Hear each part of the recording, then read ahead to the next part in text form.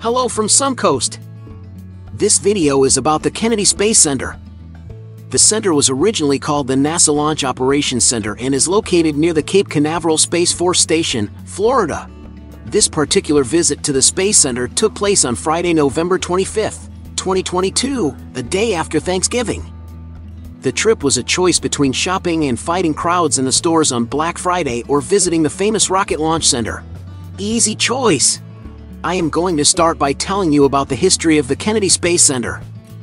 The Kennedy Space Center, KSC, is the primary NASA launch center for human spaceflight since 1968.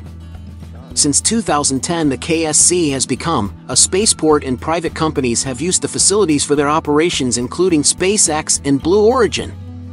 The Apollo, Project Mercury and Gemini, Skylab and Space Shuttle programs were carried out from the KSC Space Center Launch Complex 39. Project Apollo was dedicated by President John F. Kennedy as a national goal to land a man on the moon and returning him safely to Earth. The Apollo program lasted from 1967 to 1973, and there were 13 Saturn V rocket launches. The Apollo program was NASA's third human spaceflight program and was preceded by Project Gemini. The Apollo project was fraught with challenges and setbacks. In 1967, the crew of Apollo 1 was killed when a cabin fire started during pre-launch. President Kennedy's promise to land a man on the moon and return him safely back to Earth came true on July 20, 1969.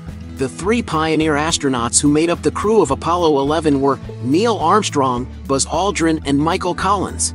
At 9:56 p.m. Houston time, Neil Armstrong stepped onto the lunar surface, proclaiming, "That's one small step for a man, one giant leap for mankind." He was the first man to step on the moon. The whole world watched in amazement. But after Apollo 11, the interest of the public in the NASA project dwindled. There were several other Apollo missions to the moon after Apollo 11.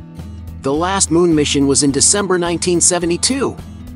The two-man crew that stepped on the moon, consisting of Harrison Schmitt and Eugene Cernan, spent over 3 days on the surface of the moon. Skylab was the first United States space station, and it operated from 1973 to 1979. Because the space shuttle was not yet available to boost the space station back into orbit, its orbit started decaying, disintegrated in the atmosphere on July 11, 1979. The space shuttle was the first reusable spacecraft. Well, partly reusable. It was launched vertically like a conventional rocket, but when it returned from space, it landed like a glider. The space shuttle operated from 1981 to 2011. There were a total of 5 shuttles: Enterprise, Columbia, Challenger, Discovery, and Atlantis. 2 of the shuttles were lost during missions. The primary purpose of the shuttle was to carry men and equipment into space, and it completed successfully many missions. There are many more stories to tell, but I'm afraid my little presentation came to an end. I hope you liked it.